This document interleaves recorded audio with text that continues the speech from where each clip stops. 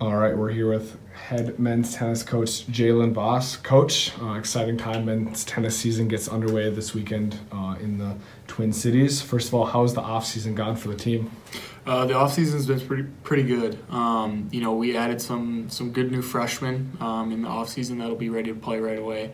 It was tough. We're losing our first singles in Paul, and Paul obviously had a very good year last year. But I think 2 through 6, I think we'll be pretty competitive every night. So it's going to be tough to make up that spot with Paul. But with the new guys we got coming in and the core guys that we have coming from last year, I think the off season now going into the season, I think that it's gonna do pretty good for us. So. You kind of touched on it, a lot of new faces to the program. How's the team kind of built chemistry over the past few weeks? Yeah, a lot of new faces. Let's see, I think we'll have about 6 or 7 freshmen or something like that total. So honestly, I have to give credit to Miranda for that. Obviously, I'm in basketball until about last week, so Miranda's been doing a good job of getting them all in there and practicing, getting to know each other.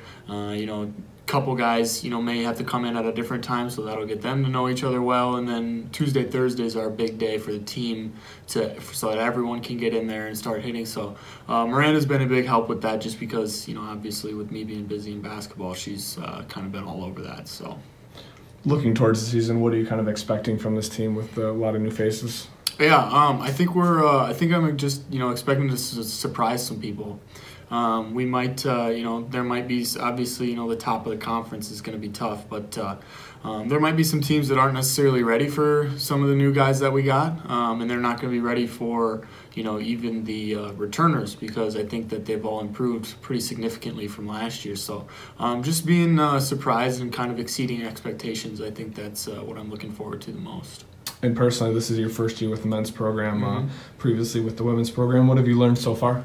It's a different style. The women's team, women and men obviously play a little bit differently than each other. The men, it's just a different style.